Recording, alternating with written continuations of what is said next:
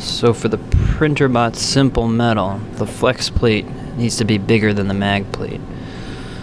The mag plate's a 6.5 by 6.5, which matches the Printrbot's printable area, but the flex plate is 6.5 by 8 inches, and that is because the probe is offset from the nozzle. When it levels, the nozzle would crash into the mag plate if that overhang wasn't there to catch the probe.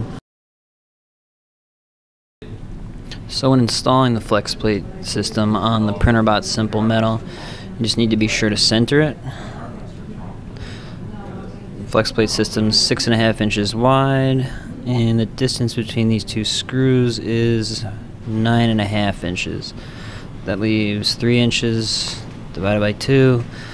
You need 1.5 inches on either side. So I'm just going to line this up.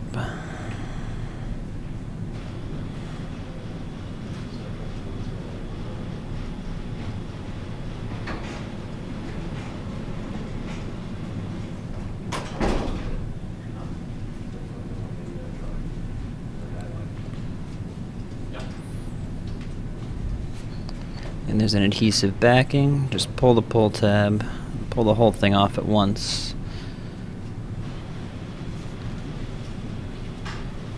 And line up the edges. Now when I push this down, I like to start with one corner, hold the other corner up and smooth it out across the middle to make sure I don't trap any air. And it's a strong adhesive on the mag plate. You don't have to push too hard. Give it a little extra pressure. Make sure everything's down.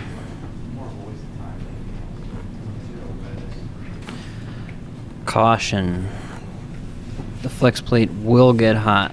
It doesn't matter on the Printrbot Simple Metal because it's an unheated bed, but be aware anyway. We can peel this off, throw it away. Do peel it off before you use it so you don't get any raised areas.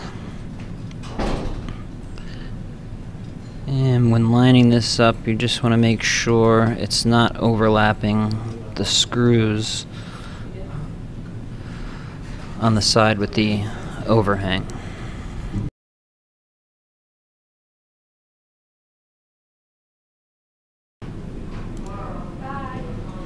Alright, here's a side shot so you can see where the probe would touch down at either end. We just got to throw some BuildTak on this and run the leveling routine.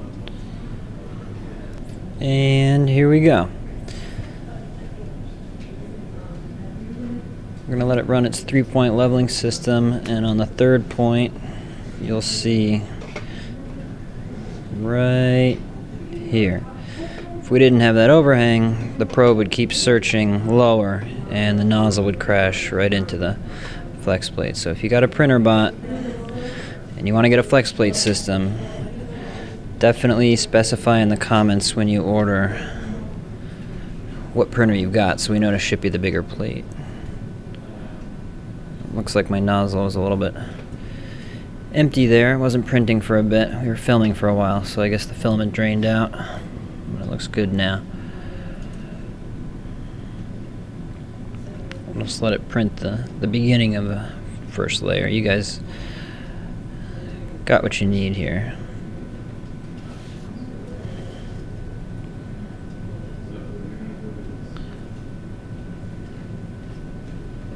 And that's the BuildTak FlexPlate System installation for the Printrbot. Thanks guys, and happy printing.